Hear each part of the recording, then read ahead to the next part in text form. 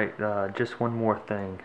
At the end of the videos, I'm going to start putting the gamma spectrum of the specimen I'm making the video of.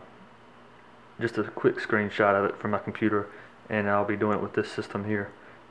And I have been using this detector, the Spicron detector, and it worked good, but I went ahead and upgraded to the Sinix Highland. You can't really see it, but yeah, and it's a sodium iodide detector, 5.8 resolution, and this is my driver. It's a Gamma Spectacular.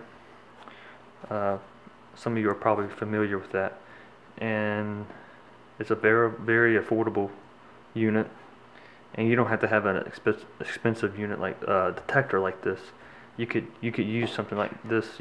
I got this for I think about $150 on eBay, and this worked okay. It's just some of the energies did not show up. For example, the cesium, the X-ray did not show up, which isn't really no big deal, but I'm kind of OCD about that kind of stuff, and I've been planning on getting one like this anyway, so I went ahead and done that. And so for this video, I'll have the spectrum for that piece up at the end. Alright, that's it.